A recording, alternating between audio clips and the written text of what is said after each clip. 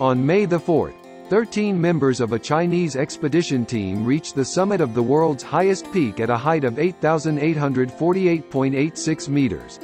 The squad established an automatic meteorological monitoring station at an altitude of 8,830 meters, the world's highest of its kind. During the trip, each of the members had to lug 15 kilograms of equipment and supplies on their backs, twice the weight carried by an ordinary mountaineer. 我们14个队员，每个人背着10到20公斤的东西到顶峰，对体力、对身体、对心理各方面是一个挑战。今年现在다리 때 기갑 길랭게 지금 직신의 직내 현나 소소 다리 주문하고 자 팀만 통보로 답아 가져라시다.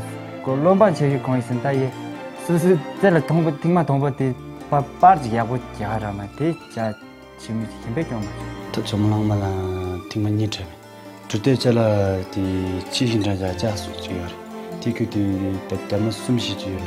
지고 어제도 마용대 저기 양지들이 라지는 마샤장 마밥. 这个整个团队其实搭配得很好，也有经验非常丰富的老一批的高级向导，也有年轻的23岁的小队员，大家都是那种特别轻的那种，老的照顾新的，新的照顾老的。今年我们在顶上其实作业是2个多小时，这是应该人类登山史上珠峰顶上应该待的时间最长的一支队伍，所以对我们来说应该是极大的考验，特别是在珠峰顶上。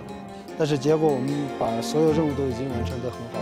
The squad is part of a larger scientific research team of more than 270 members carrying out a comprehensive scientific expedition on Mount Chomolungma, which falls within China's second scientific research survey on the Qinghai Tibet Plateau. With the most disciplines covered, the most scientific research participants, and the most advanced equipment utilized, the expedition is the largest since the survey started in 2017.